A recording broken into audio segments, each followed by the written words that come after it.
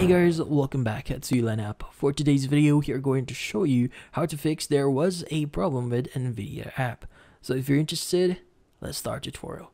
Now you might be wondering, how do you fix this issue here with the NVIDIA App? Well, the first thing you want to do here is you want to do some basic troubleshooting. So the first thing you want to do is you want to go to the bottom left here and you want to search for the following, which is going to be Device Manager. Now, under Device Manager, what we need to do next is we need to find the following, in this case, a graphics card or GPU. So you want to go to Display Adapters and you want to right click on your NVIDIA graphics driver. You want to right click on it and you want to choose Update Driver and click on the Search Automatically for drivers. Now from here on, just follow the on-screen steps to basically install the latest driver directly from Device Manager. Now, the next thing that you want to do here as well is you want to make sure that you restart NVIDIA.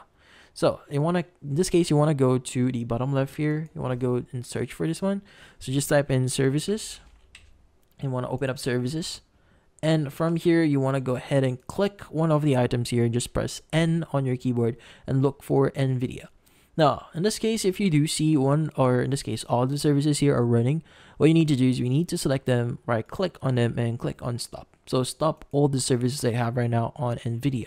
So once you've done that, you could go and close this one. And the next thing you want to do is you want to open up Task Manager. So in this case, press Control Shift Escape on your keyboard. And you could go and expand this if you don't see the same thing. Just expand by clicking more details. And same thing, you want to look for any NVIDIA apps that is running right now. So if you do see one like container, you go ahead and select them, click on End Task, and once you've done that, you could go ahead and restart or open up GeForce Experience here and see if that solves the issue. Sometimes a good soft restart for the actual app and disable stopping other services can fix the issue. Now, if that doesn't work, well, the next and last thing that you do here is to basically do a clean reinstallation for NVIDIA. So you can go and install NVIDIA by clicking on the following option at the search button at the bottom left here. Just type in uninstall. You should be able to see add or remove programs. And from here, just type in NVIDIA.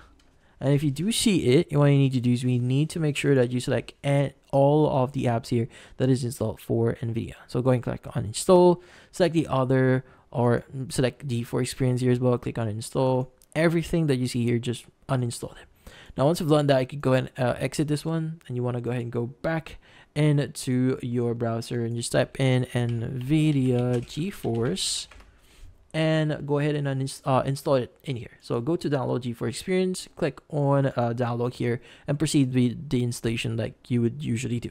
Now once you've done that, go ahead and see if that solves the issue. But in this case, that's about it.